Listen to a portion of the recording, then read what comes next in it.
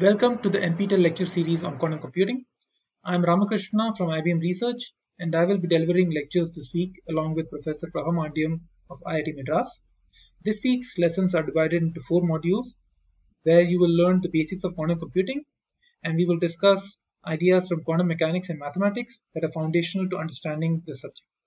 The lessons you learn this week will also lay the basis for lessons you will learn in subsequent weeks, where you will learn how to develop quantum algorithms and program on real quantum computers.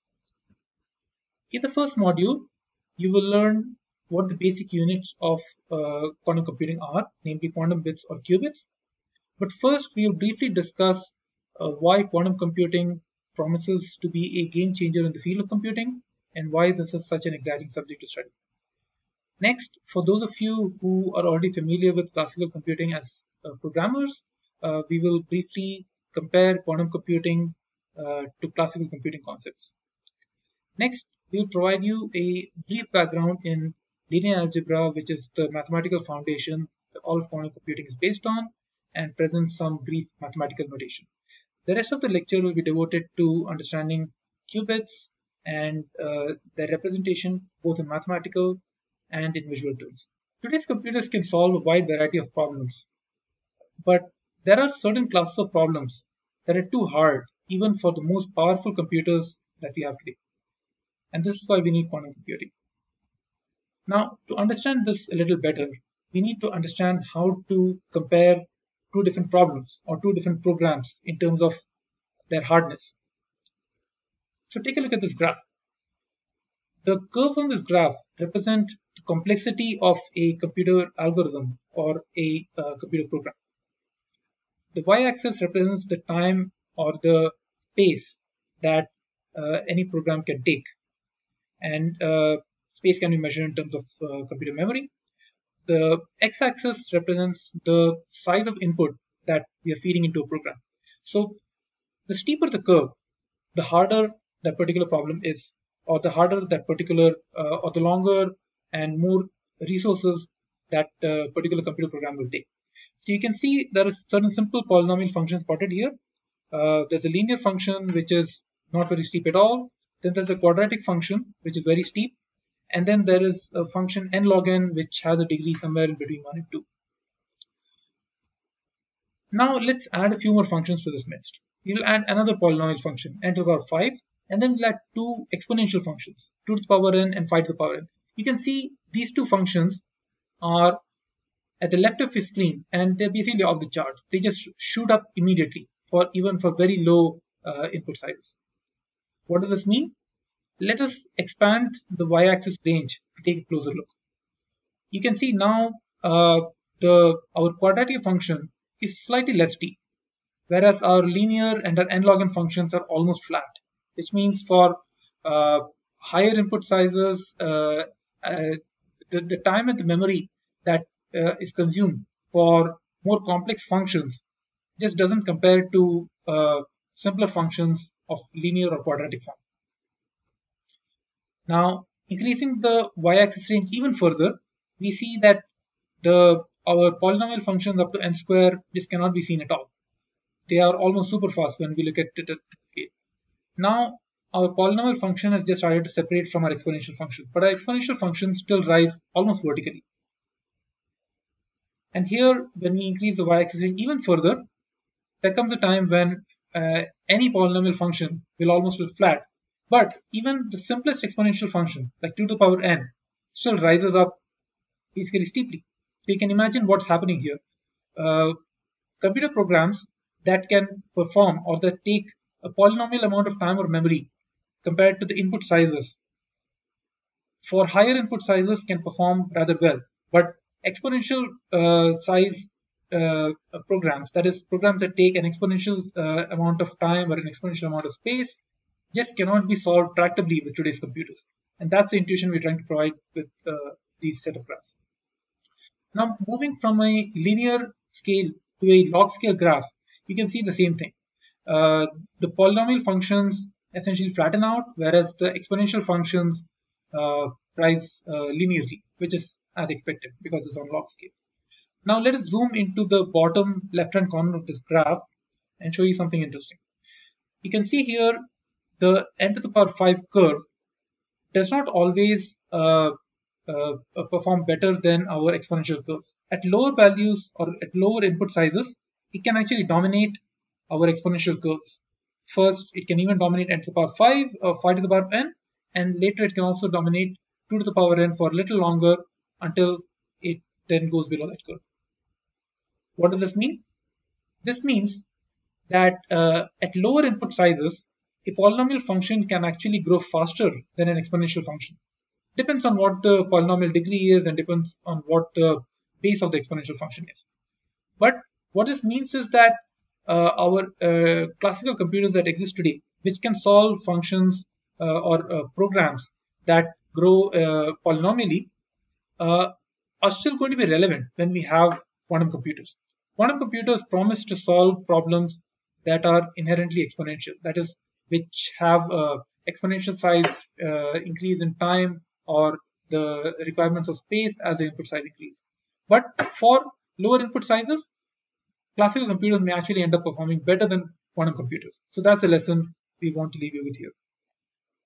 Okay, moving from our motivation, which I hope was sufficient for you to appreciate why we need quantum computing, let us see how quantum computing compares with the classical computing that many or most of you are already familiar with. In classical computing, as you know, the units of computation are bits or binary digits, 0 and 1. And these represent the states that any computer unit can take. In classical computing, the basic units of computation are binary digits or bits, 0 and 1. And these represent states that any memory unit in a computer can take. In quantum computing, the comparison is with qubits, or what are called quantum bits. And these quantum bits can be in states that are loosely equivalent to 0 and 1 that you see at the left. But these are thought of better as unit vectors rather than states, as you will see in the later slides. A qubit can be more than a 0 and 1 though. It can be a linear combination of a 0 state and a 1 state, as you see at the right. And the coefficients in this qubit, alpha 0 plus beta 1, that is alpha and beta, are complex numbers. And this is called a superposition state. That is, a qubit can be in a superposition of two basis states, 0 and 1. And again, we will delve into these concepts in detail in subsequent slides. But suffice to say that in classical computing, we only have two states, whereas in quantum computing, you can have qubits that lie on a continuous scale. And that's what we see here. A state or a bit can assume only one of two values, 0 or 1, whereas the qubit can assume any value alpha 0 plus beta 1, where alpha and beta are any complex numbers. What does this mean? It means that in classical computing, the state is deterministic, whereas in quantum computing, a qubit is not in a definite state, but rather it has the probability to be either in the 0 state or in the 1 state at any given time. And this probability can actually be measured accurately if we know the coefficients of 0 and 1, that is alpha and beta. As you can see, that's the probability of qubit being in state 0 is mod alpha square, and being in state 1 is mod beta square. Again, we will come to these concepts in detail, but suffice to say for now, classical computing states, once you know the state of a bit, it's set at that, whereas in quantum computing, a qubit can be an arbitrary value, but what you perceive of a qubit is a 0 or 1 at a given probability. Now let's look at the gates or the computational methods that are used in classical computing versus those used in quantum computing. If you're familiar with classical computing, you know that we have several kinds of logic gates, or what are actually Boolean gates. One example being a NOT gate. In quantum computing, the equivalent of such a NOT gate is what we would call a poly X gate. Again, a concept we will learn in one of the subsequent modules in this lecture. In classical computing, the computational mechanism or the computational framework used to reason about gates and how they convert an input to an output is Boolean algebra. So here, in Boolean algebraic terms, not simply a function that converts 0 to 1 and 1 to 0. In quantum computing, on the other hand, we need to use a more sophisticated mathematical framework, that is linear algebra, and the gates are actually represented by matrices and not simply a Boolean function. So in linear algebraic terms, the poly-X gate is actually applying a linear transformation, or basically multiplying our state with a matrix to produce a different state being qubits. So in this case, the X gate applied to a 0 state or a 0 qubit will produce a 1 qubit, and when it's applied to 1 qubit, it will produce 0 qubit. You can see the equivalent there between classical computing and quantum computing, but the difference is in the internals. The mathematical framework used here is much more sophisticated and complex. Lastly, if you want to use the poly-X gate you apply it to an arbitrary qubit, alpha 0 plus beta 1, you end up flipping the coefficients. Alpha moves to 1 and beta moves to 0. Again, we will see how the mathematics of all of this works later in this lecture. Take another example from classical computing, the AND gate.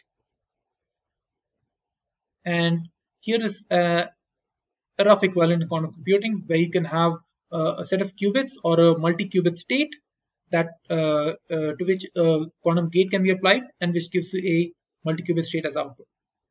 Now, in classical computing, you will see that when we take B1 and B2 as inputs and we produce B out as an output from the AND gate, this operation is irreversible.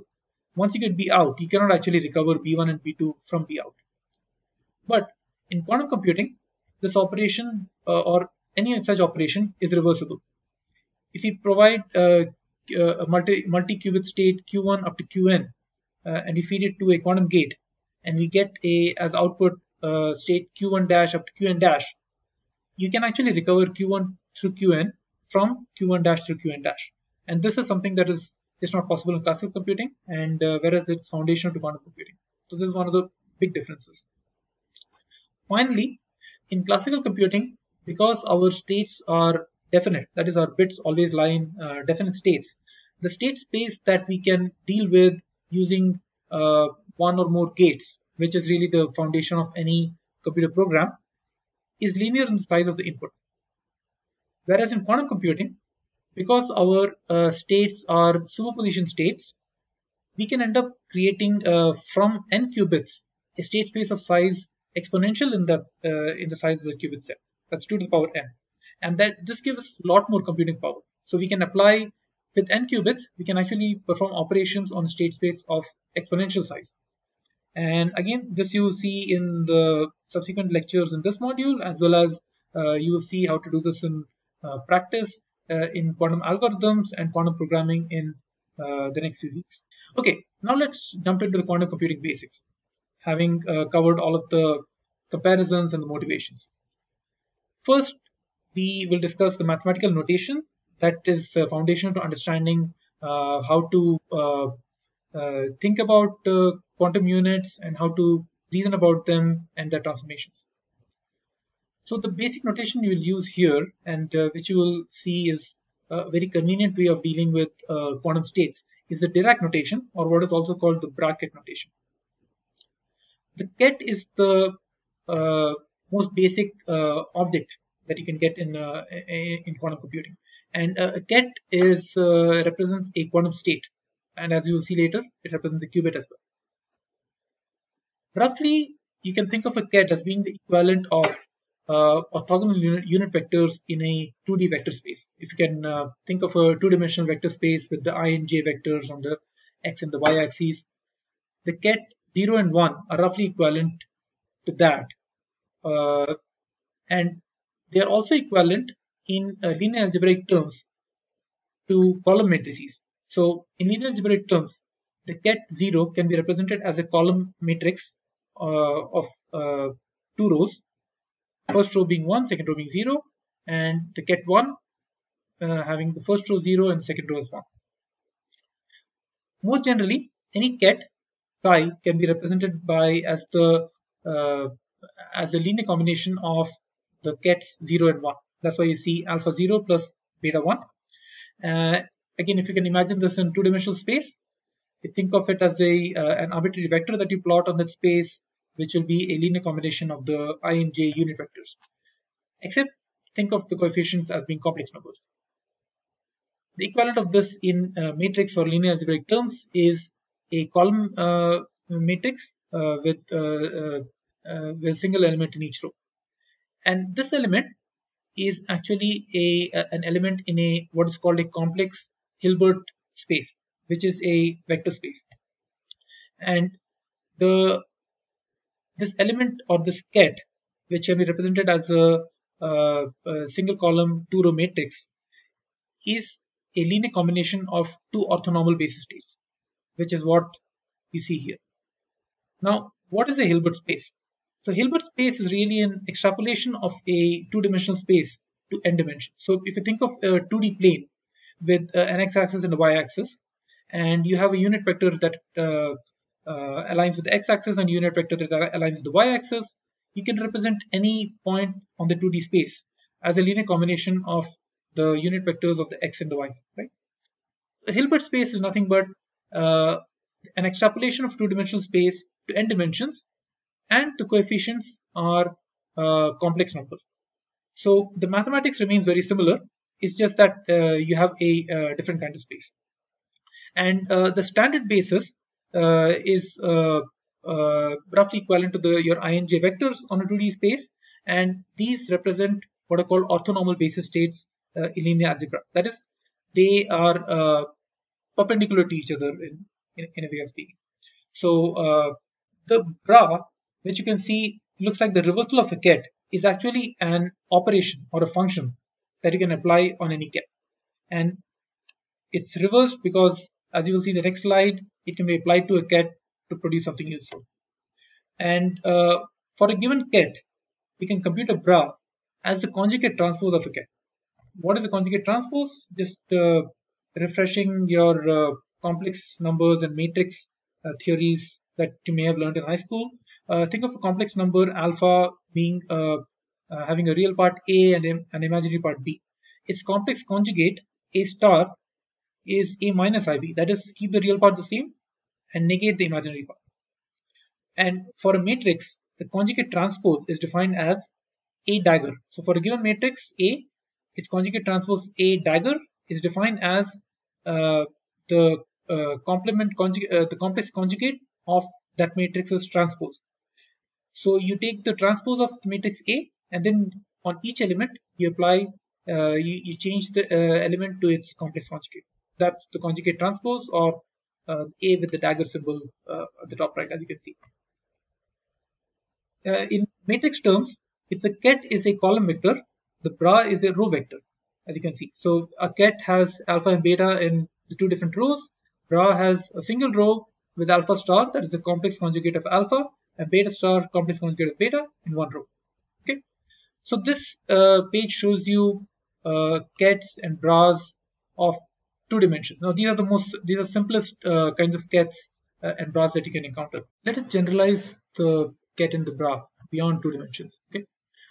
Take a general ket psi, which is actually an n by 1 matrix, and a bra phi, which is an n by 1 matrix. Okay. Now there is a particular operation we can perform called bra ket, which applies the bra operator to a ket vector. You can see here it's represented with this notation, which is the bra joined to a ket, and this is actually the inner product of the bra and the ket, or rather is the inner product of the vectors, vector represented by phi and the vector represented by psi. So think about vector dot products in a two-dimensional vector space. Okay, when you do dot product, you get a scalar, right? Similarly, here the bra ket produces a scalar quantity. In this case, it ends up being a single complex number. Take an example from above.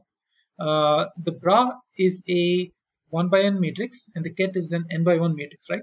So it is nothing but the multiplication of those two matrices, and The output here ends up being a 1 by 1 matrix, which is nothing but a single quantity, a scalar, or in this case, it's a complex number. Taking some concrete examples, let's apply the bra of 0 to the get 0. Okay. Now the bra of 0 is simply this row matrix, and we know this is the get 0. If you do the matrix multiplication, you simply get the quantity 1. The bracket of 1 and 0, on the other hand, it gives us the quantity 0. You can relate this to your vector spaces, where if you take the scalar product of two collinear vectors, you end up reinforcing them, right? Whereas if you take the dot product of two orthogonal vectors or perpendicular vectors, because their projections onto each other are 0, they end up being 0. Similarly, you can see the intuition behind trying to get here. This is just called the inner product in linear algebraic or Dirac terms. Now the get bra is the reverse thing to a bracket, and you can see here even the notation is reverse. You just have a get followed by a bra. What does this mean? Our bra is an operator, right? The get bra simply changes our one operator into another, and it's called an outer product in contrast to the bracket, which is an inner product. And let's just see what this produces. Our get is an n by 1 matrix, our bra is a 1 by n matrix. If you multiply them, what do you get? You get an n by n matrix, right? And that's what our outer product is. It's an n by n matrix, but then in linear algebraic terms, any matrix is a linear transformation operator, right? So you end up producing a different kind of operator, and you will see this kind of operator will come in very handy when we do quantum computational calculations. And having a shorthand of this form, the get bra, instead of this big matrix, can be very useful. So let's go into single qubits now, which are the basic units of computation in any quantum computing system. A single qubit is nothing but a vector in complex two-dimensional Hilbert space, and it can be represented very generally as an arbitrary ket, which is a linear combination of our orthonormal basis states 0 and 1, whose inner product is 0, and the coefficients happen to be complex numbers. The matrix representation of this is 2 by 1 matrix, as you've already seen. Now, our qubits or our quantum states, though generally they can be described as a linear combination of basis states, or in other words, they can be described as a superposition of a 0 and a 1. When we actually look at those qubits, they probabilistically collapse to either of those two basis states. So they do not remain in the superposition form. When you look at them, they collapse. So they can assume the form either 0 or 1, and as it happens, their probabilities of assuming the form 0 or the form 1, or rather, in other terms, being in the state 0 or being in the state 1, happens to be definite, and we can actually calculate this. Before we attempt the calculation, just a refresher on complex numbers. If you take an arbitrary complex number, alpha equals a plus ib, or using polar coordinates, it can be expressed as r e to the power I theta. Its modulus is nothing but root over a square plus b square, or r if you take the polar coordinate form. So let's look at the probability of our qubit q being in state 0, and that is given by this particular formula. The formula is, look at the internal term, it's the bra 0 applied to the ket q that we have here, and then when we get the after we get the bra, compute the bracket, we get a complex number, right? We take the modulus of that and we take the square. Okay. Now let's do the math here. So let's expand q, which is alpha 0 plus beta 1. Now because all the operations we are doing here are linear transformation operations, we can distribute as well as take scalar parts of an expression out, and that's what we'll do here. We'll apply the 0 to this term, and we'll apply the 0 bra again to this term. What do we get? We can take the alpha out, and we get the bra 0 applied to the get 0, plus we take the beta out, and we have the bra 0 applied to the get 1, and we take the modulus and the square. Now, as you have seen, the bracket 0, 0 is 1, and the bracket 0, 1, because they are orthonormal basis vectors, is 0. This term vanishes, and all we are left with is alpha. So we get mod alpha square. Similarly, the probability of Q being in the state 1 or the qubit Q collapsing to state 1 ends up being mod beta square, and the math here is identical to what we just saw. And as it turns out, mod alpha square plus mod beta square must add up to 1. Why is that?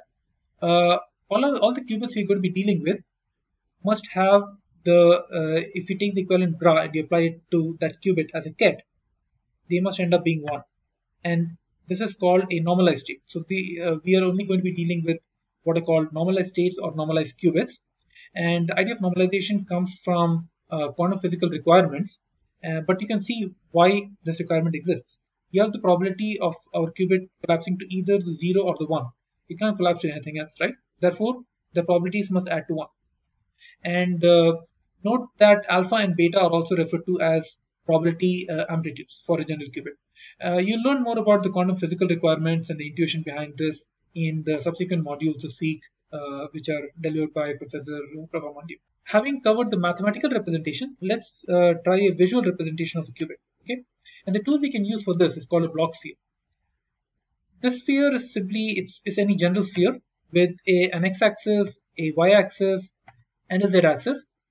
And note that our z-axis has at its extremities, or the north and south pole, our standard basis vectors 0 and 1 respectively. Okay, and we'll come to that in the next slide. Take any arbitrary qubit, Q, which is alpha 0 plus beta 1.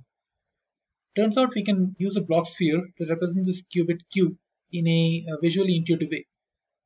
Any qubit Q can be represented as a point on the surface of the block sphere. Okay. So let's see what more use we can get out of block sphere representation. The moduli or the probability amplitudes alpha and beta can be represented using polar coordinates, right? So let's assume alpha is r1 e to the power I theta 1, beta is r2 e to the power I theta 2, and because Q is a normalized qubit, r1 square plus r2 square must add to 1, as we saw in a couple of slides before. Note that this expression is independent of both theta 1 and theta 2, and we'll come to theta 1, theta 2 later.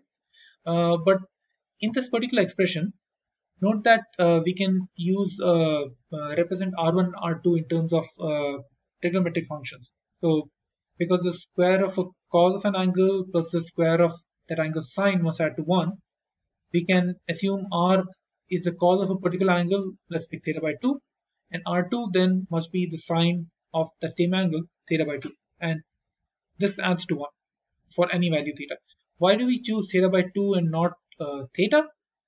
As it turns out, it's because then we can represent any arbitrary qubit Q with an angle theta to the z-axis and oriented towards the north pole. Okay, let's understand this a little bit more. Let's assume theta to be 0. So what do we get?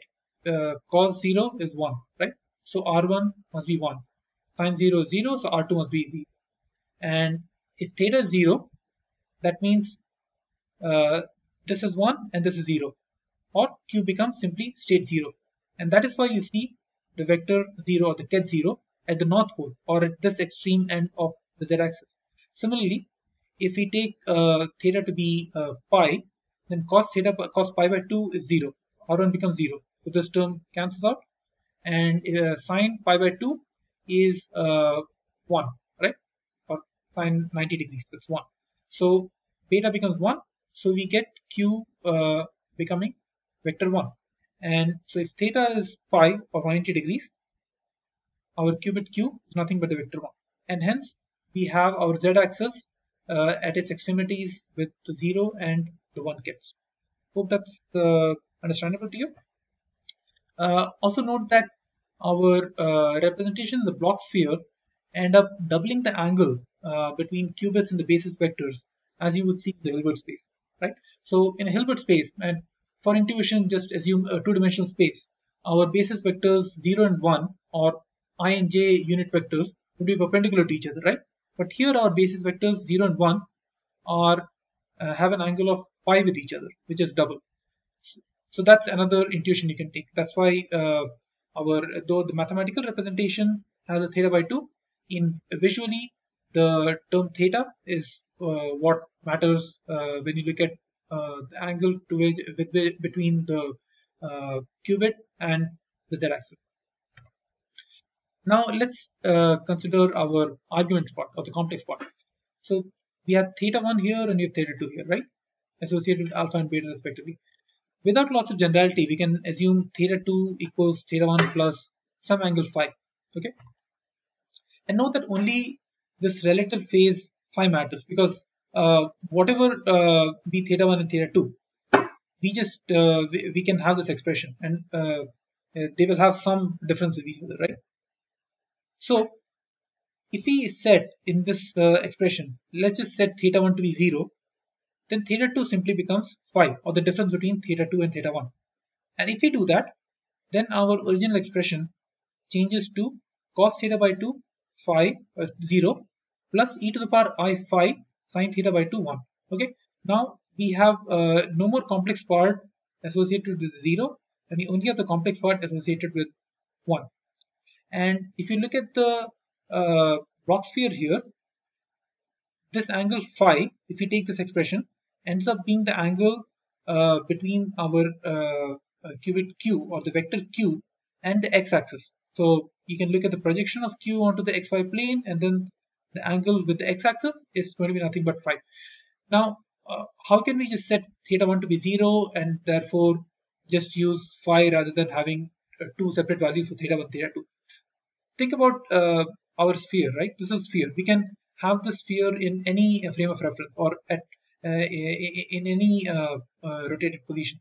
So as long as we put in a position where we assume that the one of the thetas can be 0, then our vectors can be represented using simply the difference between the thetas. So we have the freedom to rotate our sphere in any way possible, and that really is the intuition behind this, or behind just using the relative phase rather than the absolute phases, because we are not forced to have our sphere in any particular orientation. The sphere is our entire space, and we can choose to put it in any position so that we can deal only with the difference between the phases of the two parts of Q.